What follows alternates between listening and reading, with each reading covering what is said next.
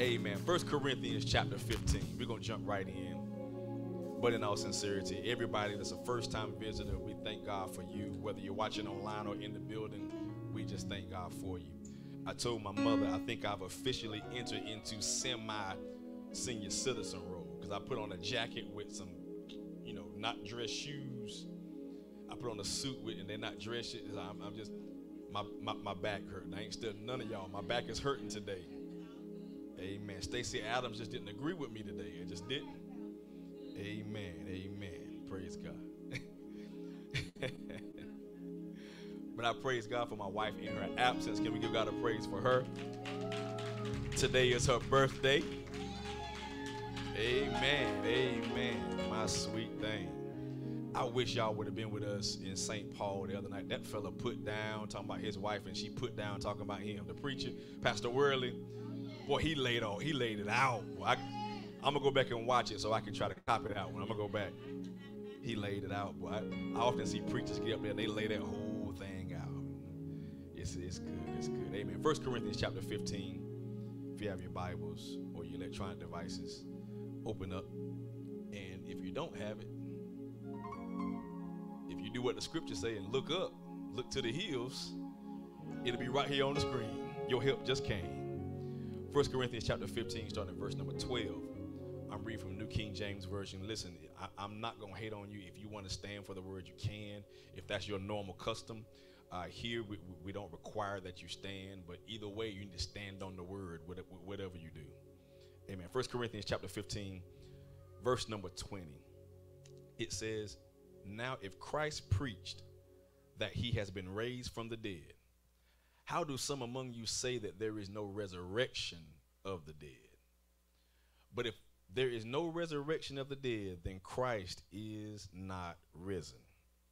And if Christ is not risen, then our preaching, watch this, is empty, and your faith is empty also. Yes, and we are found false witnesses of God, because we have testified of God that he raised up Christ whom he did not raise up. And if in fact the dead do not rise, for if the dead do not rise, then Christ is not risen. And if Christ is not risen, your faith is futile." Somebody say futile. We're going to explain that in a minute. "You are still in your sins. Then also those of you who have fallen asleep in Christ have perished.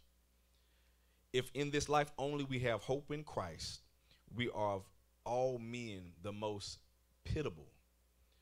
But now Christ is risen from the dead and has become the first fruits of those who have fallen asleep." Hallelujah. Praise God for the word of God. Amen. Amen. Hallelujah. Tonight, I want to talk about a real simple subject. I want to talk about the importance of his rising. The importance of his rising. Hallelujah. I got a witness. Thank you. Every now and then, life will bring an issue to y'all. It'll bring an issue to us that demands you to make a decision. Life has a way of putting you in the context where a line in the sand has been drawn. You've got to choose between two mutually exclusive events. Every now and then you'll find yourself with the decision where there's no gray area.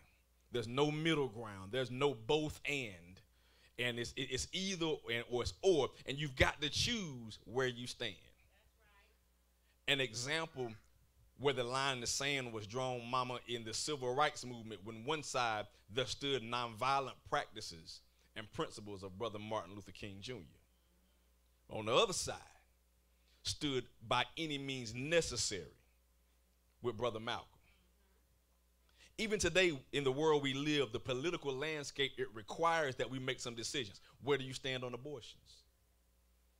Where do you stand on the Religious Freedom Restoration Act? Where do you stand on gun reform? Where do you stand on the stand your ground laws? There are decisions that need to be made, but Sister Penny, it's not always that deep. You know, some of our decisions, they're athletic, Brother Al. In the 80s, it was either Magic or it was Larry Bird. Right? And even today, the decision got to be made between LeBron, Michael Jordan, or Kobe. Amen. And if you were born when I was born, you know that there were some really difficult decisions we had to make. In our era, it was either Batman or Superman. Hallelujah. See, some of y'all know about that. Watch this, Pop. Hulk Hogan or Randy Macho Man Savage? Yes, sir. See, I knew I'd get an amen on the front. Mama, I got you. Is it Dallas or Dynasty? Which one was it? Somebody said Dynasty. All right, Sister Monique, Prince or Michael Jackson? It has got to be one of them. It's got to be one of them. Prince. Uh-huh. I got to stay on this side because they don't know about it. Mother Thompson, Luther Vandross or Marvin Gaye? Which one was it? She said both.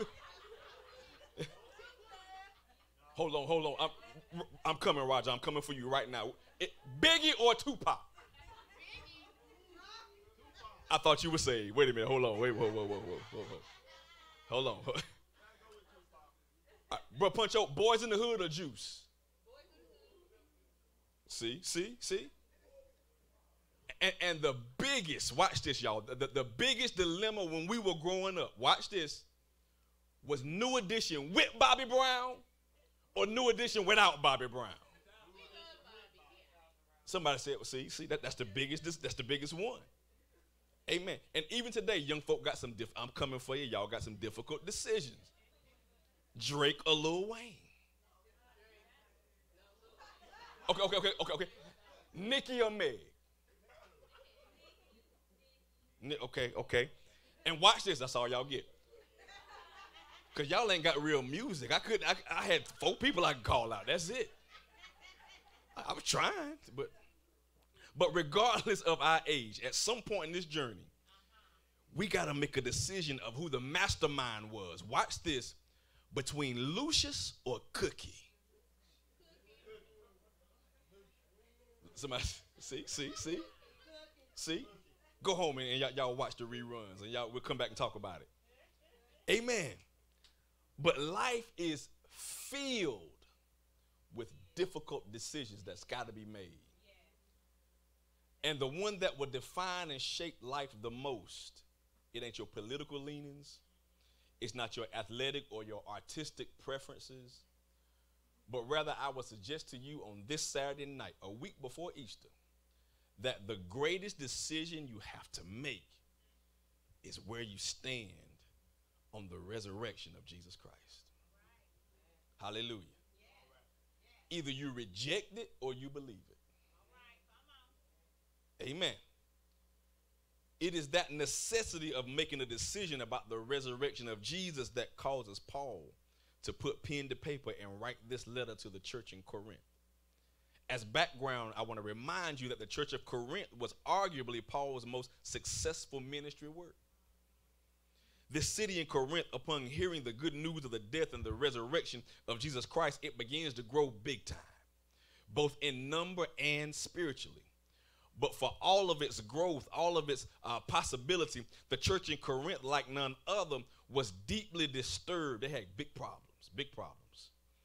And for all of you, amen, you'll find that the church in Corinth was divided and it was split on many issues. Does that sound like any churches y'all ever been in? But they were split. Some of it was who was their favorite preacher. That was in the Bible. They battled that in Corinth. Some of them like Paul. Some of them like Apollos. It's in the Bible. They were split on issues of sexual morality. They had doctrinal debates about the Lord's Supper and the use of appropriate gifts, particularly speaking in tongues. They had problems with that. But the biggest issue, the biggest debate, the biggest divide that causes Paul to write is when he catches wind that the church in Corinth is arguing about the reality of the resurrection of the dead. And you'll find in Corinth that they did not all agree on the resurrection of the dead because many of them were influenced by Grecian philosophical thought, particularly that of Plutarch. And his philosophy argued that the greatest existence of the eternal soul was when it was liberated by death. from the incarnation of the flesh. And so it rejected the resurrection of the dead under the grounds that resurrection would be reincarnation of the soul in the flesh of the human body. Stay with me. Had to give a little background. And so while Paul gets word that these Christians are being swayed by Plutarchian Christian philosophy, he writes to them to argue about the foolishness of their disbelief. And here's what Paul in essence says. I'm going to say it in bun level language. He said, if the dead are not raised, then Christ is not raised. And if Christ is still dead, then me and you are in a whole lot of trouble. That's what Paul said. Because the resurrection of Jesus is the most critical thing in the life of a believer. And Paul makes a definitive declaration in verse number 20 when he simply says, I'm going to say it bun level style, get it straight. Christ is risen from the dead. He said, Christ is risen from the dead. And if there's anything that ought to put some joy in our hearts on tonight, and if anything ought to make you clap your hands sometimes and stand up on your feet, it's when you hear the good news that Christ is risen from the dead. Now, in case you haven't found out why you ought to be happy right there, listen to what Paul says. He says the resurrection of Jesus is important, number one, because it proves that your faith is not in vain. Somebody ought to just say, my faith is not in vain. Hallelujah. Listen to what Paul argues. If you read it, he says, if Christ is not risen, your faith is futile. That word futile means it's useless. Your faith is useless. That if Christ is still dead, your faith in God is nothing more than just wishful thinking. Nothing more than imagined realities. That if Christ is still dead, there is no substance to your faith. And I don't know how that make y'all feel, but Sister Q, that scares me a little bit. Because there have been some moments in my life when faith was all I had to hold my life together. Can I get a witness in this place? I need to preach to somebody on your road that knows that when the odds are against you and when the prognosis don't look good and you don't have anybody else that you can call on, you reach a point in life where the only thing that keeps you sane and in your right mind, the only thing that makes you wake up in the morning and the only things that sometimes keep you from putting a gun to your head is that you got some faith. That God is still able to make a way out of no way. Can I just pause real quick and ask, is there anybody in this place that's ever been in a place where faith was all you had? Faith that God would hear your prayer. Faith that God would make a way. I'm talking about some sure enough faith. I'm scanning the room. I want to see what I'm working with tonight. Watch this, watch this, watch this. And if Christ is dead, your faith has no power. Hallelujah. So the argument of Paul is that the resurrection of Jesus gives your faith some legs to stand on. The resurrection of Jesus puts some substance behind your belief. The resurrection of Jesus gives evidence to why you believe what you believe. Hallelujah. Because whenever you remember that Christ has been raised from the dead, it ought to trigger 3 words in your mind. Write them down, post them on Facebook, do what you want, make it your next tattoo if you want to, if that's your thing. 3 words you need to remember from the resurrection of Jesus. It's real simple. Y'all ready?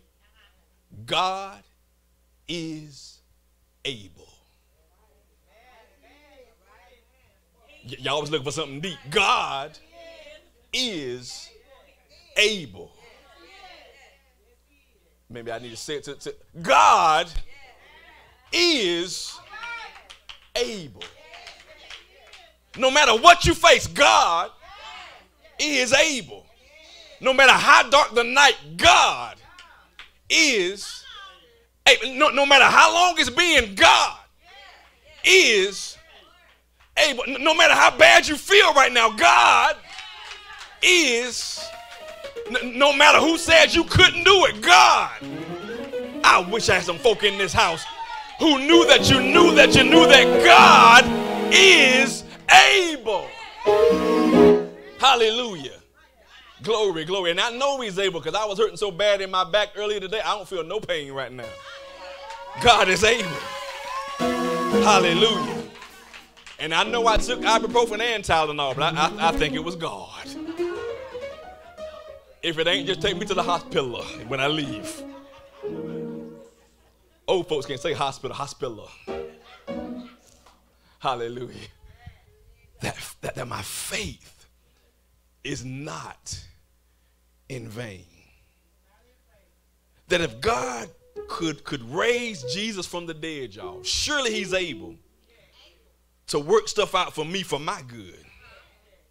Surely he's able to go exceedingly and abundantly above all that I could ever ask or think. Surely God is able. I told you I'm trying to be cute in front of Sister Sade. Y'all pray for me. Hallelujah. Paul says his rising is important because it proves that your faith is not in vain. But secondly, I'm going to move. It proves that your fears are not valid. Your fears are not valid. Watch this, because Christ has risen, and I graduated from the most prestigious institution in North Carolina, possibly in America. I graduated from Fayetteville State University. So go Bronco. You got the colors on too, bro. But so I'm going to say something that's not grammatically correct, but it's good gospel. Okay? It's theologically sound because Christ has risen, you ain't got nothing to be afraid of. That's bad English, but it's a good gospel. Because he lives, but because he lives, there's nothing that ought to scare us. We need to hear that tonight. Bro, Puncho, I'm so tired of running into so-called saints that ain't got no back in their backbone, that don't know how to stand flat-footed, self-proclaiming Christians, ain't got enough faith in God to know that everything is going to be all right. How can you serve a risen Christ and still be a punk?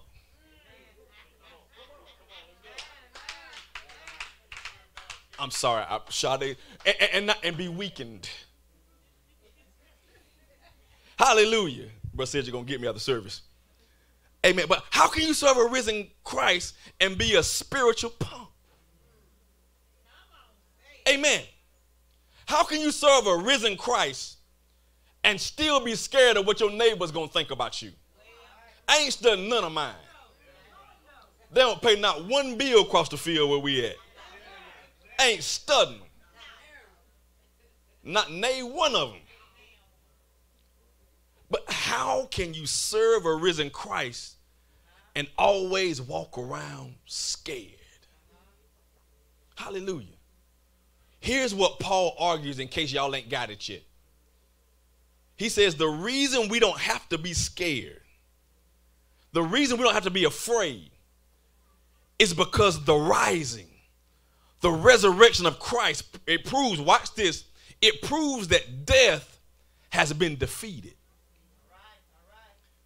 And Paul goes on to argue in this chapter, and Christ in his rising, in his resurrection, has put all enemies under his feet. Hallelujah. Which means, hallelujah, that Christ has dominion over death. And that our God is neither stopped and he's not slowed by the presence of death. So in other words, whenever we see death, don't ever make the mistake of thinking that death means that God is no longer in control. Don't think that death means that the hands of God have been tied. Don't think that death means that God is not still on the throne, because our God works through on the other side of death. Watch this. So it's as hard as it is for us to imagine this, trying to find some good in it, because I'm still praying, trying to find it. Those children that got killed earlier this week.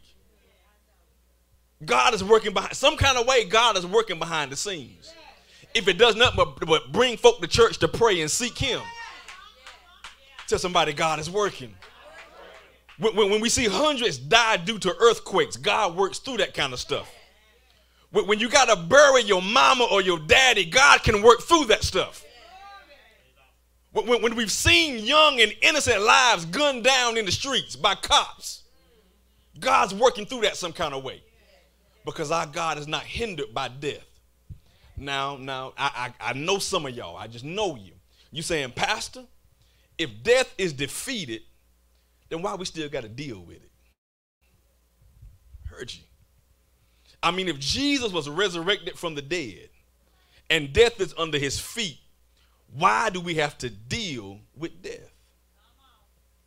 Why is death a constant reality in our lives? So to help you understand why death didn't go away, I got to take you back about 50 years. Stay with me. I need to take you back to the year of 1974. I ain't going to ask y'all to raise your hand about how many were alive. Don't even worry about it. But we're going back to 1974. The date is May 20th. And that night, Pop, was arguably the greatest sporting event in the 20th century. Some of y'all trying to figure out what it was. It was the boxing heavyweight title between George Foreman and Muhammad Ali. Y'all stay with me for a minute. Some of y'all recall that the fight didn't take place in Las Vegas like most big fights do. The fight it didn't happen in Bun Level. We had some big fights in Bun Level too, but it won't hear it either. The fight went down in Kinshasa, Zaire. And Sister McDougal, it was labeled the Rumble. Senior citizen right here on the front. See, you know it. In the jungle. The Rumble in the jungle. And it was hyped up because in 1967, Ali had lost the belt because he refused to join the army to go fight in the Vietnam War. And in 1968, George Foreman won the gold medal in the Olympics and went on to take the heavyweight title by beating down Joe Frazier. I'm trying to help y'all. So when you go to the barbershop, you can talk. Here we go. And so when the Rumble in the Jungle went down, Jonathan, Ali was not the favorite to win. Why? Because George Foreman was 7 years younger. And for the first time in his career, Ali was fighting a boxer who was bigger and stronger than he was. And the word was, bro Roger, that if George Foreman can hit Ali, Ali gonna fall. And so, Sister Monique, Ali, he introduced a fighting technique that had never been seen before. It was called the rope-a-dope. See, all the senior citizens, they moving with me. Y'all remember. It's the rope-a-dope. And the rope-a-dope was simple. Ali would ball himself up and lean against the ropes and just let George Foreman hit him. Just hit him hard as he could, just letting him hit him. And every time Foreman hit him, Ali had a lot of mouth. Ali just looked at him. Is that all you got? That all you got? And Foreman just kept swinging. Just bam, bam, bam, bam, swinging and swinging. And about the 8th round, Foreman, yeah, he was tired. And right then, Ali seized the moment. And he knocked him down 4 times in the same round. And the referee called the fight. It was a TKO. And Ali won the battle. It was one of the greatest fights in the history of boxing. But the strange thing is, sweetie, there was never a rematch.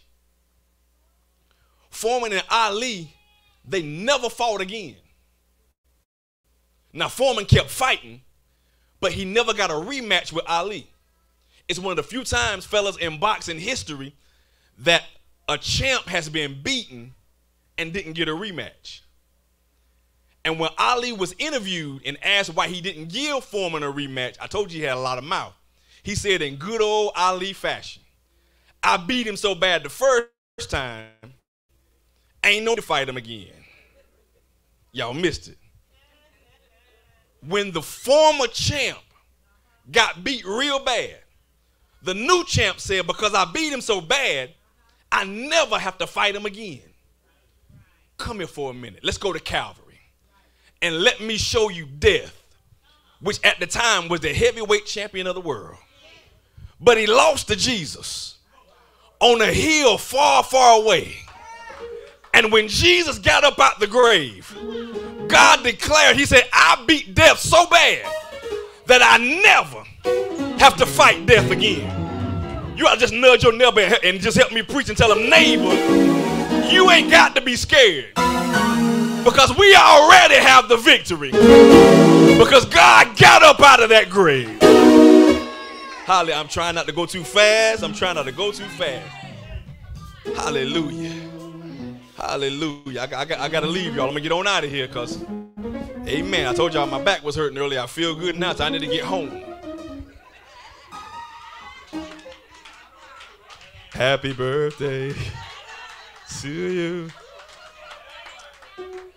If you ain't happy, it's because you miserable. Happy in my marriage. Hallelujah. Give God a praise, my wife. Hallelujah. The birthday girl. Amen. Amen. Hallelujah. Somebody said, get back to preaching, preacher. Okay. Paul says, watch this. Paul says it's important because my faith is not in vain. My fears are not valid. And then finally, he says the reason there is importance in his rising is because my forgiveness is not void. Some of y'all, I could just pass the mic. Y'all can preach that one. My forgiveness is not void. Here's the startling, the shocking, and the disturbing consequence that Paul lays out. He says, if Christ is not risen, we just read it, we are still in our sin. Paul said, if Christ is not risen, our debt has not been paid. If Christ is not risen, our sins still stain our soul. God, if Christ is not risen, then we are not forgiven of our faults and our failures. He said, if Christ is still dead, then he lied. And he died as a common criminal. He died as an imposter who wasn't the Messiah. He died as a liar and a fake. If Christ is still dead, then we are still in our sins. But since Christ lives, all my sin has been washed away. Since Jesus lives, my name has been changed. Since Jesus rose, tell somebody, I am a new creation. Since Jesus lives, my sins have been washed in the blood of the Lamb, and I am forgiven. Ain't that good news on tonight? Watch this. And I'm getting ready to go. Some of y'all still don't seem to understand why it's important to know that Christ has risen. So I'm going to close it like this. I promise you, I'm finished because now my back's starting to hurt again. But here it is. Watch this. I remember having a good friend back in my younger days. And I'm going to keep his name anonymous. I'm going to keep it hidden so my parents don't try to connect the dots and figure out who I'm talking about some 35 years later. Well, today I'm going to come up with a crazy name. I'm going to call him Otis. Okay?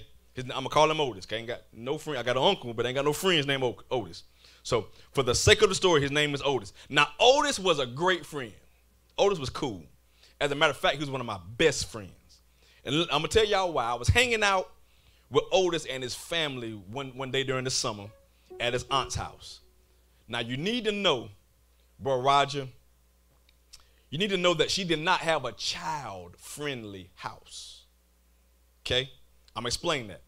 She was old school. She had that living room that you couldn't go in with the white carpet and that plastic runner. Y'all remember that plastic runner? The white and white furniture with plastic on it. Yeah, yes, okay. She had that living room you couldn't go in. And if you got caught in there, it was a beating waiting to happen. Her house, it wasn't child-friendly. She had glass statues all over the house.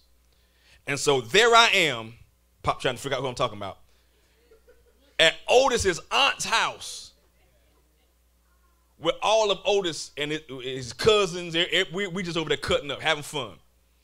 And Jonathan, it was raining outside. And his aunt had left to go to the store. So we were playing inside the house. And somebody threw me a ball. And I missed it. I missed it. And I swung my arm back. I was upset because I missed it. Because I missed it, that put me out the game we were playing.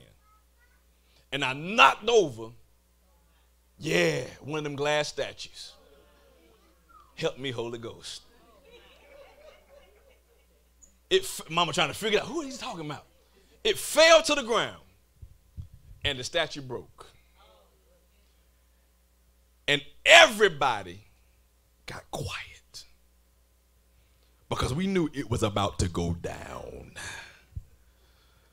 So, Sister Sade, we did what many children think they know how to do. We tried to cover it up. So we swept up the broken glass, but we made the mistake, Naya, of putting the glass in the garbage in the kitchen. I know, we panicked. So his aunt came back from the store. She came in the house and walked right by where the statue used to be. So I'm like, I got my George Jefferson walk. And she ain't say nothing. And we thought we had gotten away with it, Monty. So it stopped raining. We get ready to go outside. We all out the door. We running. And all of a sudden, we heard his aunt holler out the famous phrase that lets you know there's a problem. Y'all know what that is? Hey! When you hear that in the country, something is wrong. Hey! All y'all getting here. So, Bro Al, we came in and she looked at us and she said, who broke my statue? Sister Monique, ain't nobody say nothing. Then she said, somebody gonna pay for this. Yeah, we sat there quiet. And she said, who broke my statue? Bro Willie, ain't nobody said nothing. Nothing. So she walked out. She went in her closet, got a belt.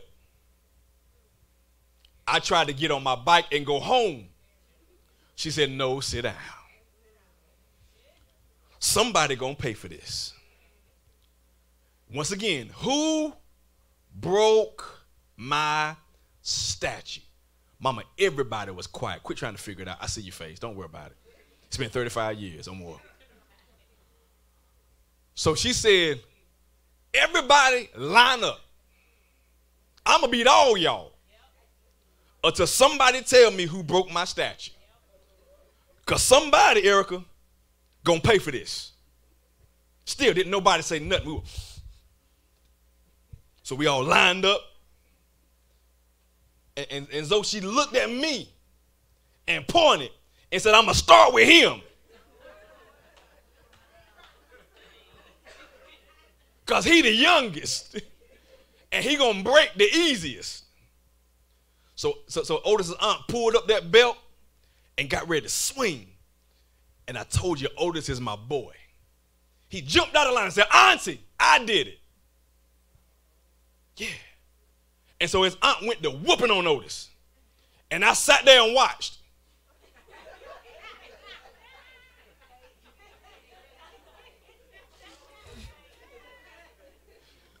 I watched Otis take that beating that was meant for me. You know where I'm going. Otis endured the pain that I should have got. Otis took the beating that should have came my way. In other words, Otis took my place. And Sister Kit, when the beating was over, I looked at Otis, he looked at me with tears coming down his eyes. I ain't know what to say. He looked back at me, and this is what Otis said.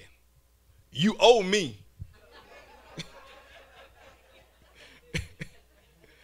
That's it, y'all.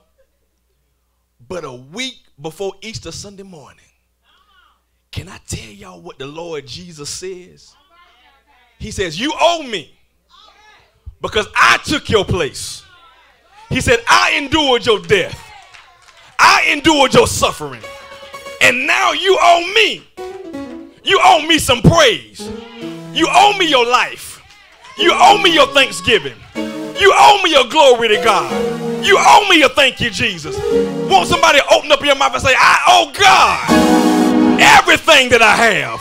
Because if it had not been for the Lord on my side, if it had not been for Jesus dying for my sins, if it had not been for him going to the cross, there would be no remission of sin. If it had not been for his blood shed, if it had not been for him stretching his arms out, dropping his head down in the locks of his shoulders, if it had not been for him dying on the cross, if it had not been, baby, I'd have been dead, sleeping in my grave, on my way to hell. But because he died, because he lives, I can face tomorrow. Tell somebody, I owe God, I owe God. Tell him I owe God. Hallelujah. Give God a praise. I'm done. Hallelujah. But I know I owe him, I owe him, I owe him. Glory, glory. Hallelujah. Yes, Lord, yes, Lord. Yes, Lord, yes, Lord. Hallelujah. Glory, glory, glory. Y'all wait for me to shout, but I ain't hurting my back for none of y'all, but I feel good. Hallelujah. Y'all waiting on me, I'm waiting on y'all. Y'all waiting on me, I'm waiting on y'all. But God has been good whether we shout or not. God has been good because he died. He died. Yes, he died. But the Bible says on 3 days later, 3 days later, 3 days later, he got up out of the grave with all power.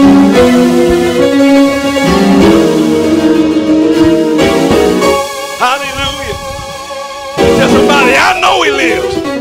Because things I used to do, I don't even want to do them no more. I know he lives.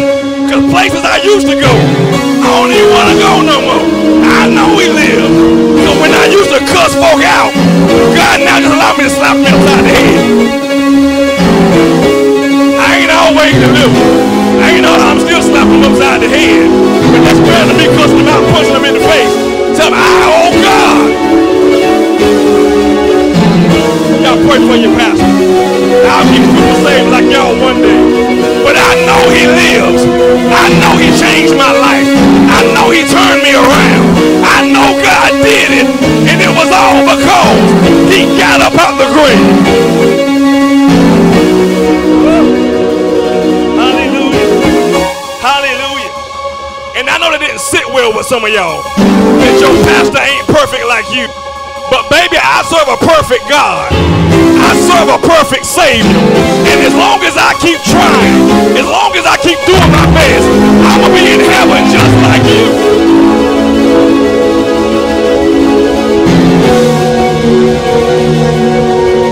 How are you doing? Hallelujah. Hallelujah. Hallelujah. Hallelujah. Oh, I feel good. I feel good. I feel good. I feel good. I feel good. Because I know he lives. If God is dead. The old song says, what makes the flowers bloom? If God is dead. Hallelujah.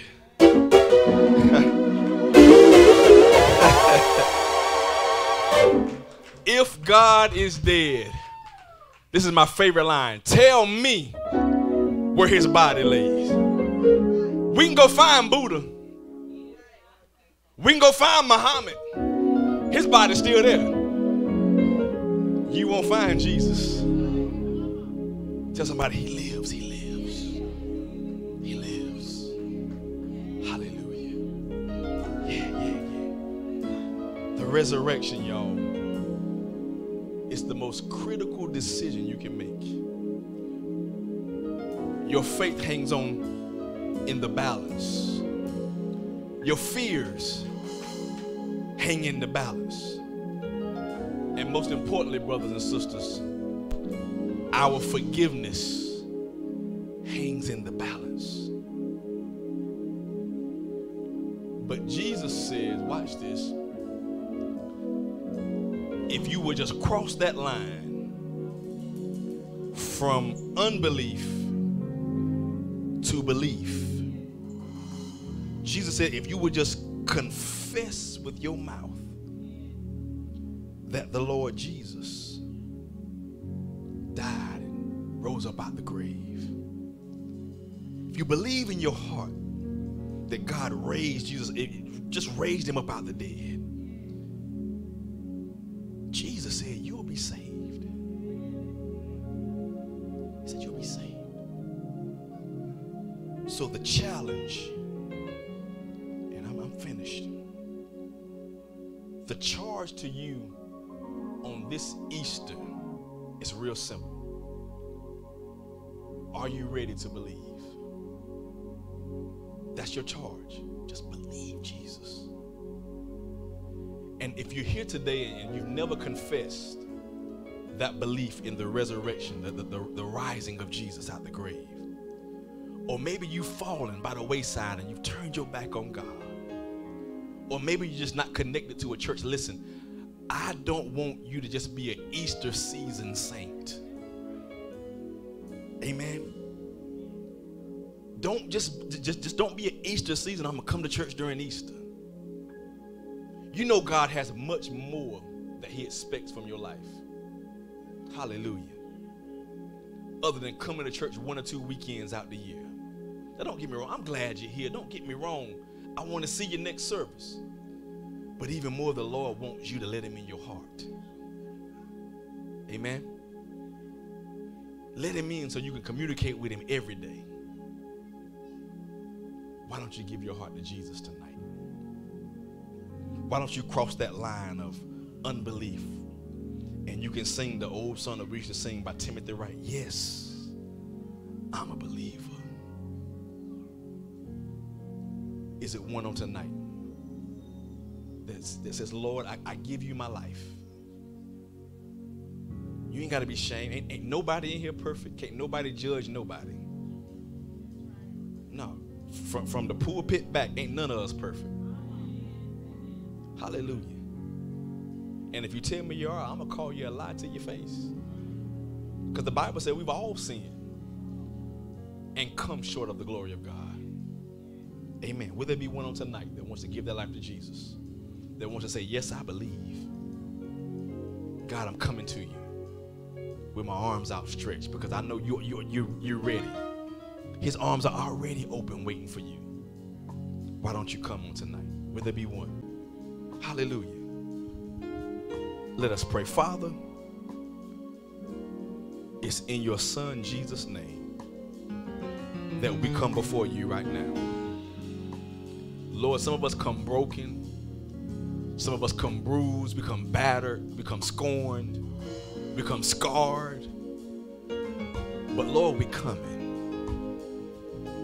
We're coming to the one that can heal us. We're coming to the one that can deliver us. We're coming to the one that we believe has all power. Father, you know our needs. You know our desires. Lord, you know our shortcomings. You know where we need help. And Father, we're asking you right now to just help us, Lord. Help us, Jesus. All some of us can do right now is just cry out help. God, we're so deep, we're drowning in this thing that we call life. We keep running the same circle over and over, and nothing's changing. God, we're just hollering out help. Because God, we need you. You're the only one that can pull us out of this thing. And Father, we believe that you can turn it around for our good, so that we might be a testimony for somebody else. God, help us to endure it, where there's sickness, where there's stress, where there's anxiety, whatever it is, God, help us to endure so that we might be a great representation for you. Hallelujah. Because God, we know if you delivered Job, if you delivered Daniel, if you delivered the 3 Hebrew boys, if you delivered my neighbor, if you delivered my mama, if you delivered my friends, God, I know you can do it for me. So God, we're going to stand on the healing, because the word said by your stripes we're healed. Father, we're going to stand on your guidance, because we know that if in all thy ways, if we acknowledge you, you'll direct our path. Hallelujah. We're going to stand on your love. No greater love than this, that a man would lay down his life for a friend. We're going to stand on your joy, knowing that weeping may endure for a night, but joy comes in the morning. We're going to stand on your leadership, knowing all we got to do is look to the hills, from which cometh our help, knowing all of our help comes from the Lord. Father, we're going to stand on your word tonight. We believe that you can do it, and we know that it shall be done. We love you, Lord, and we thank you. In Jesus' name, everybody shout amen. Give God a praise in this house. Hallelujah.